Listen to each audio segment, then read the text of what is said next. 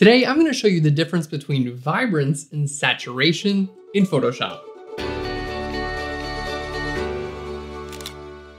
Hey there, welcome to PHLEARN. My name is Aaron Nace. You can find me on PHLEARN.com where we make learning fun. And here's the big difference. Saturation tends to just bring up all of the colors in intensity, while vibrance brings up a lot of the colors but will protect skin tones. So here in our quick example, we'll show you the difference and even show you that stacking vibrance filters is a better effect than increasing saturation.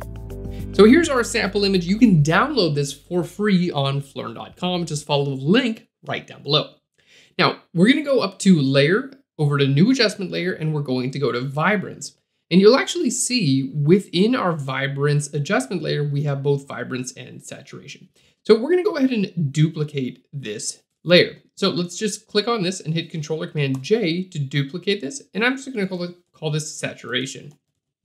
Okay, so in our first layer with vibrance, what we're gonna do is bring our vibrance all the way up. And let's go ahead and zoom out of our image and see how that looks.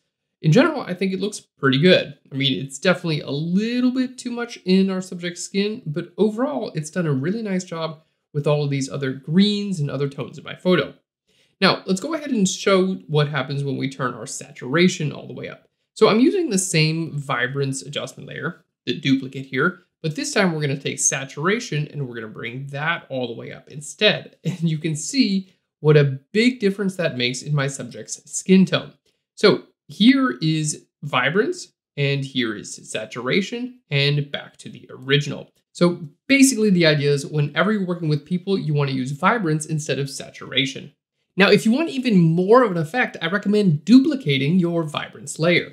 So here we can see we have our first vibrance layer, turning this off and on. And if I duplicate this by hitting Control or Command J, we've increased the overall vibrance in our photo. And this looks really good. And you can see even with two vibrance layers, the effect still looks a lot better than just cranking up your saturation, especially in skin tones. Now, if you brought up your vibrance and you're like, I think everything looks good, but the saturation is still a little bit too strong on your subject's skin, here's a neat trick to reduce that saturation just on the subject's skin. First thing we want to do is make a selection out of our subject's skin, basically selected by color. So let's just create a new layer. We're going to go to Select and then down to Color Range.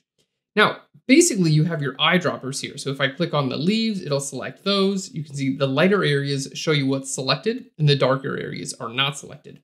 So in this case, let's go ahead and select on our subject's skin. There we go, that looks good. You can even use a plus eyedropper to add a couple areas. There we go. So now her whole face and hands are selected. That looks great. So when I hit OK, the light areas turn into a selection and the darker areas are not selected. Okay. So basically our subject's skin is now selected. So if we want to make this invisible on those vibrance layers, all we have to do is keep the same selection active and just paint black on the layer mask, which is going to hide those vibrance layers where the skin is. All right, I know it sounds a little bit complex.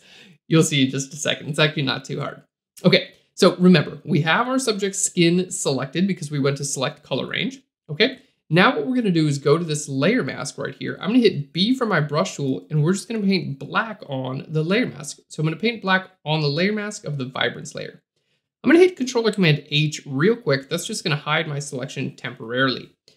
There we go. And now I'm just gonna start painting black on the layer mask just where my subject's skin is. Okay, I can even do this on the original vibrance layer as well. So I can bring our subject's skin back to its original color from the original photo while still making sure the vibrance of everything else increases. Now, if you take a look at the layer masks, I'm gonna hold Alt or Option and click on this layer mask. You can see, basically I just painted black where my subject's skin is, and that's hiding the vibrance layer right there. Okay, now if I wanna duplicate this to the saturation layer just to see what that looks like, you can hold Alt or Option on any layer mask and click and drag it to another layer, and it'll just duplicate it. It'll ask, you wanna replace it? We'll say yes. So now here's the final test of the day. Okay, so here we have our original image. We have our vibrance layers bringing up a little bit more color. And then if we turn on the saturation, and remember, we went ahead and blacked out my subject's face for the saturation layer. Let's turn that on. That actually looks really nice. So we're gonna use our brush tool. I'm just gonna make sure to paint black where my subject's face is. Here we go, around these areas, because I really don't want the saturation to affect those areas too much. And I'm just going to bring the opacity of that layer down a little bit. But I do like that it was bringing out the colors in our subject's shirt quite a bit. So as you can see, you can stack these together if you want. But if you're going to use saturation, I highly recommend selecting the color range of your subject's skin and then masking that out so it doesn't oversaturate the skin. Alrighty, thanks so much for tuning in. If you want to get more free videos with me and my buddy Koa here, just click on that subscribe button. We'll send you a free tutorial every single week. Thanks again, and I'll learn you later. Bye everyone.